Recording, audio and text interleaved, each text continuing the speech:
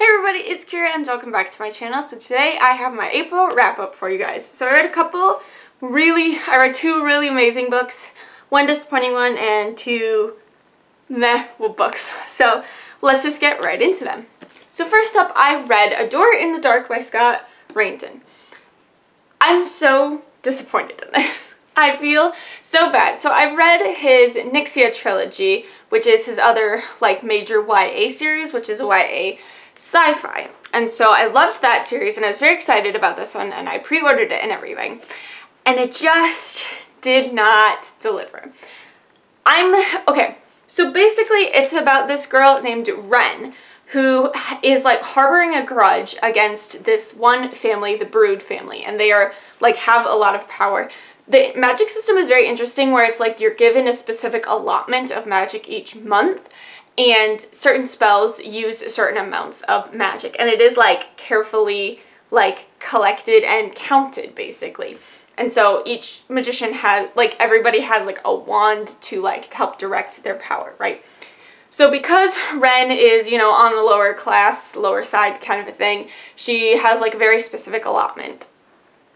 And she's trying to graduate this magic school and get into the real world kind of a thing, and she needs the patronage of one of the famous families, and she's not getting it, and then the whole plot starts to happen when it's her and 5 other people get stuck in this room, which is kind of like a teleportation room, and spells get fired at the same time that they're transported, and one of the 6 of them ends up dead.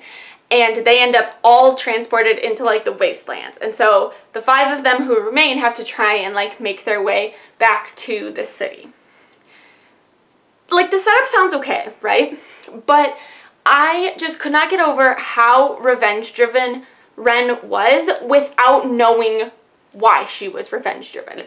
You kind of, throughout the book, you get the sense of, oh, something definitely happened, with her father, the Brood family caused her father's death. And the senior Brood, whose name I can't remember, his son, Theo, is one of the people, stuck with her.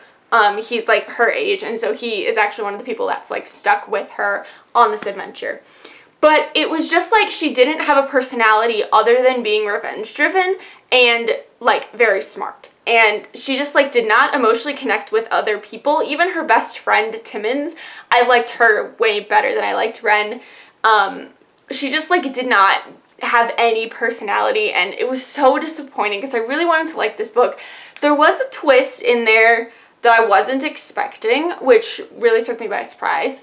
And I feel the plot was, okay, but it was, weirdly paced, and I understand, withholding important information as, a plot device kind of a thing, but it was just so annoying. We would get so close to finding out what happened to her father, and then, her dream would change or whatever, and, the flashback would end, and I just didn't like that part of it where she just, wouldn't tell us outright what had happened and why it affected her so much. I feel that was why I was missing it, was even when I got the reveal of what had happened, it just felt so detached. She herself is so freaking detached from everybody around her that I was why do you care? What? I don't care about her as a character. Why does she care about getting revenge so much?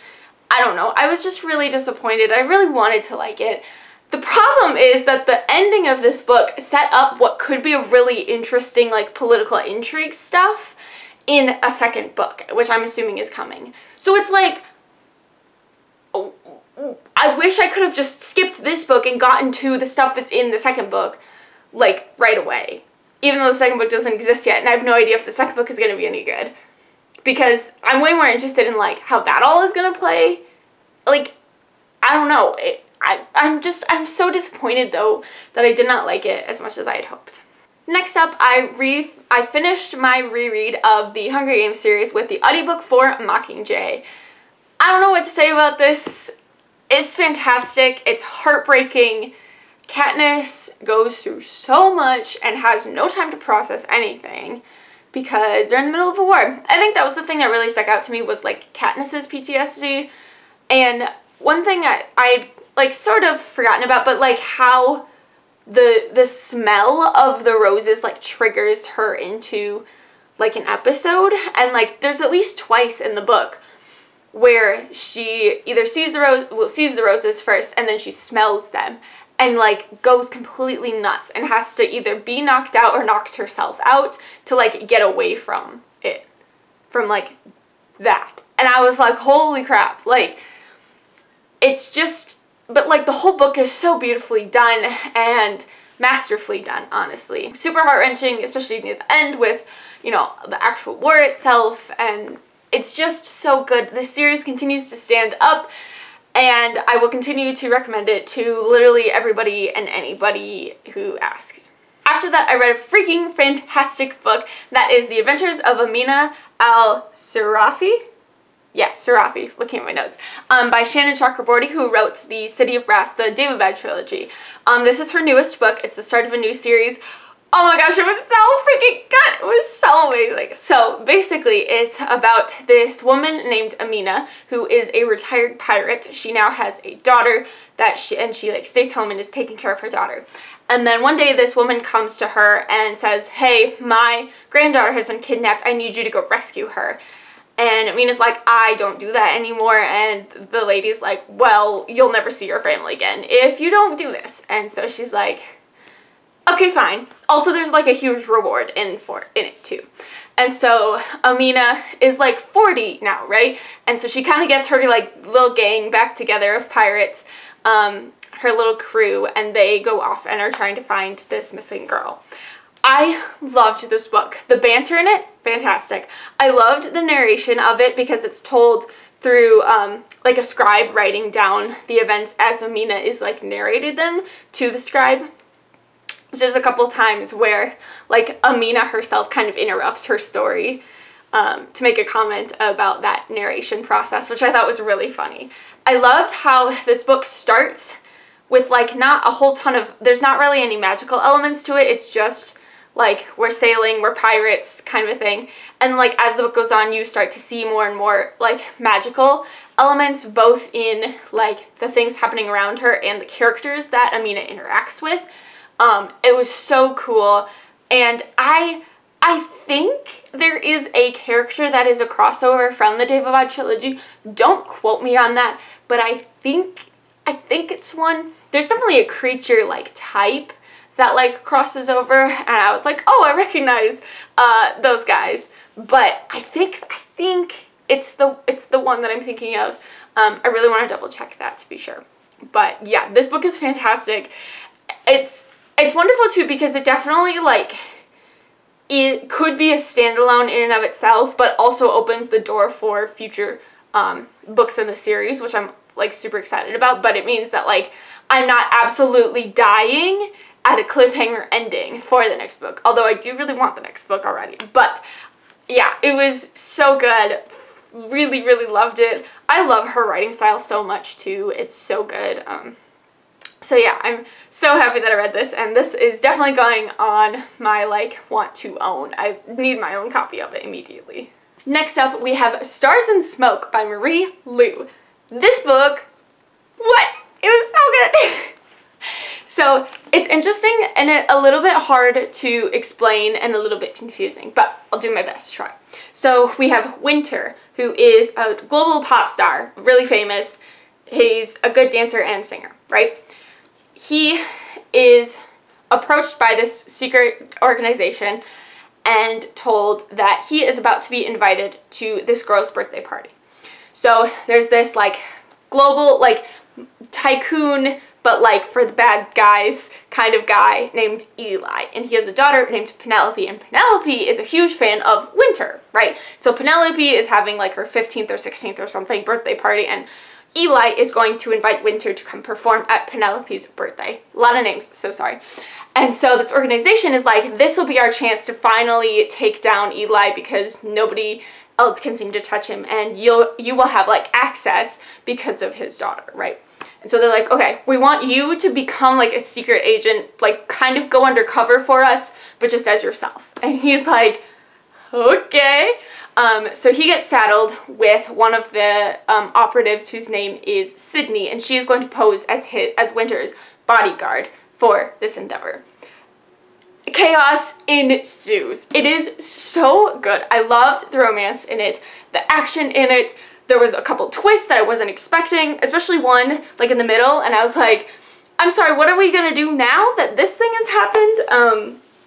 This is another one where like it ended well enough where it could be a standalone, but then leaves the door open for future sequels, which I'm so excited. I really, really, really hope that there are more coming. I don't actually know for sure, but I really hope so.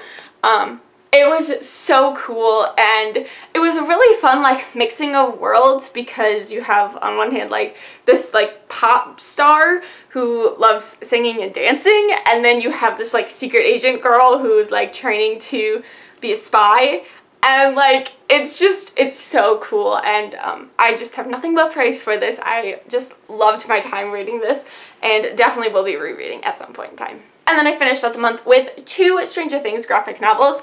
We've had these at the library, and so I've been like slowly making my way through them. I'm not a huge graphic novel fan, but I think it's kind of fun every once in a while. So this one is called Kamchatka. So this one is about the Russians and their work with the other side, with the Upside Down and the Demogorgons. And it's about these 2 kids whose father is like taken for information. So it was fine, nothing exciting.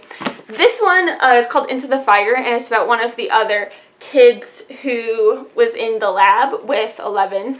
The one thing I didn't really like was there's this random ending with like Mike and Nancy and Jonathan, and I'm like, that made no sense. I just coughed and my eyes started watering, sorry. But yeah, there's this ending with Nancy and Jonathan and Mike, and I'm like, that didn't make any sense for like literally what the whole rest of the book was about, so I have no idea why they decided to do that. Sorry, my eyes watering again. But yeah, it's about this girl who was also in there in the lab, and she goes and finds Kelly and, not Kelly. Why did I say Kelly? Maybe that's her name. I literally cannot remember anything. They're looking for 9, whatever her name was, who's in season 2. And she's like looking for her sister, that's why. But yeah, it was fine. I feel like these really don't add that much to the Stranger Things world.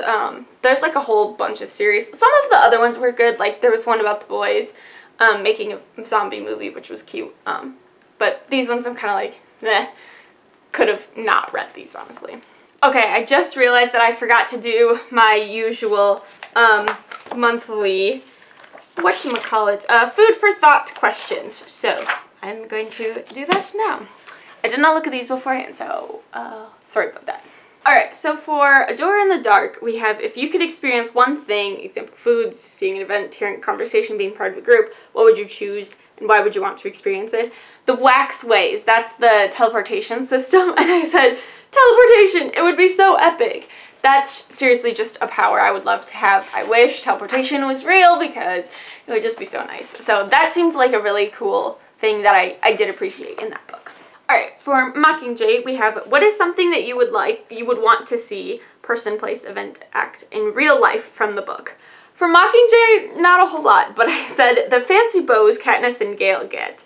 I think those would be super cool to play around with. I know Katniss's especially is like really tricked out, and they have like cool arrows and stuff too, so I think that would be cool. Alright, so for The Adventures of Amina El-Sarafi, we have, what is a line from the book that stuck with you? So I have 2 lines here. This one, the first one is just really pretty.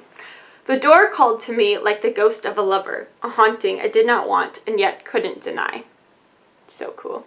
And then this one is just really also funny, but super good. This is kind of like the narration part of Amina coming in. You do realize that if you want to be a proper storyteller, your words need to flow like warm honey, not choke like the stone-dry academia. Valid. And then last up, for Stars and Smoke, we have, what part of the book brought you the most comfort? And I said, the push and pull nature of Sydney and Winter's relationship and the way they could read each other so well with just one look. I thought that was super cool. They had a bunch of times where they would like wordlessly know what the other person is trying to say with just like a glance or two. They could just read each other so well, and I thought that was such a neat like plot device, and just really cool developing of their relationship as a whole. So yeah, that's it. Those are all the books that I read in the month of April. Let me know if you have read any of these and if you enjoyed them or not. So yeah, that's it for this video. Thank you guys so much for watching. I hope you enjoyed. If you want to follow me on social media, all my links will be in the description as always. Thanks again for watching, and I'll see you next time. Bye!